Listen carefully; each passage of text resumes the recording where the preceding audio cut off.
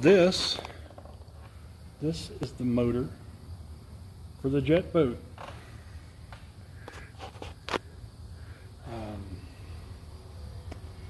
Yeah, Oldsmobile 455.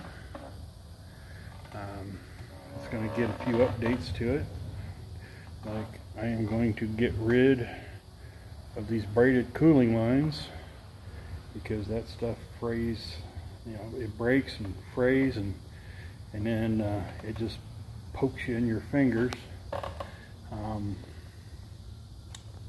Down there they got a bolt-on ski toe, or ski, you know, whatever, ski pylon or something that bolts to the back of the motor. I don't know if he wants that. Yeah, it's been fired up, timed, ready to drop in. Get some valve covers we need to switch out, ones that say hardened marine on them instead of Berkeley Pack-A-Jet. All those have a nice little bit of patina to them. Anyway, nice big old 455. Should do the job pretty adequately. Actually, should do it really good. This is what the boats came with. I guess they've actually started making those the humps back there, or whatever they are.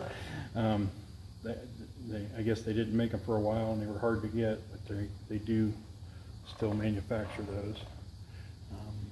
And actually quite a few parts are still available for these. I was surprised.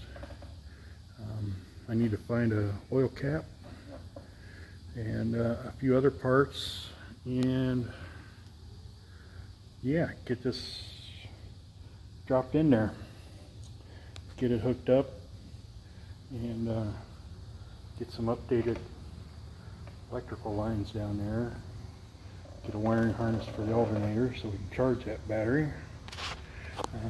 Actually, I need to build a little box for the battery to sit on in the corner of the boat back there. So I'll be doing a little more fiberglass work to the hull.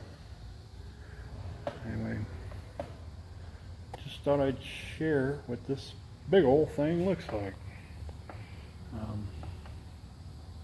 Nice big classic 455. This is going to be a fun motor to drive. Alright, catch you later.